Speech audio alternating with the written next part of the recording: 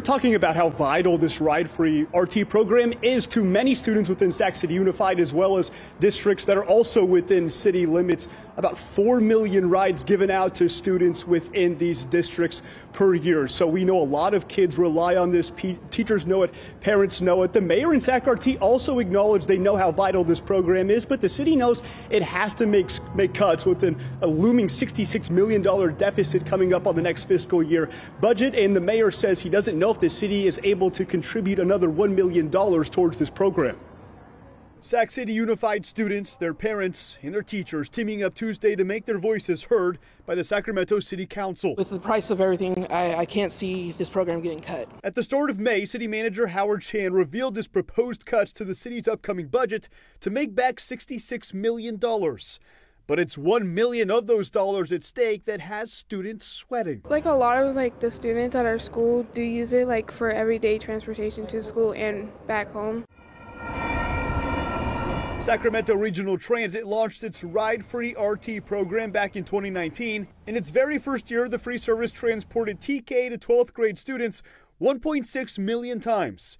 Today, it provides more than 4.2 million rides for kids and teens. I know it's been a huge help for a lot of teens, a lot of kids that go to school.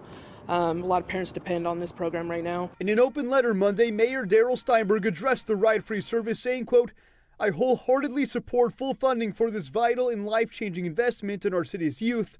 I believe it is a core city responsibility." But the mayor isn't certain the city can commit its entire $1 million obligation going forward. Adding, quote, "I propose that this sum be divided $250,000 each between the city, RT, the Sacramento City Unified School District, and a combination of Natomas, Elk Grove, and Twin Rivers schools districts." I'm hoping the city comes out with more money than what they're offering. I'm hoping that we can all come to an agreement and make sure that this program stays. In response to Steinberg's letter, Sac RT General Manager and CEO Henry Lee says, quote, "We know that the program has increased attendance in many schools.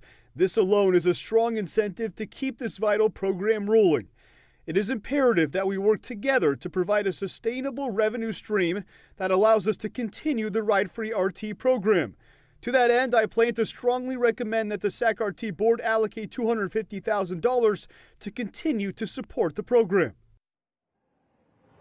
And I can hear them actually wrapping up the protest here behind me. So those protesters, teachers, students, civic engagement volunteers who are here in the Sacramento area about to head into City Council's chambers right now, where the mayor is expected to address his letter that he published yesterday, this time to City Council members for the first time. And Sac RT did respond to his letter yesterday with their own, saying that they are willing to contribute another $250,000, matching the city's contribution, and they want to do so for an extended 3-year period, as long as the city and local partners also match their contribution. I reached out to Sac City Unified to see what they think about this, if they're willing to put any money forward, and a spokesperson got back to me saying this is something they cannot consider until their next Board of Education meeting, which happens on June 6th. Reporting live outside of Sacramento City Hall, covering local news that matters, I'm Mason Morrow, Fox 40 News.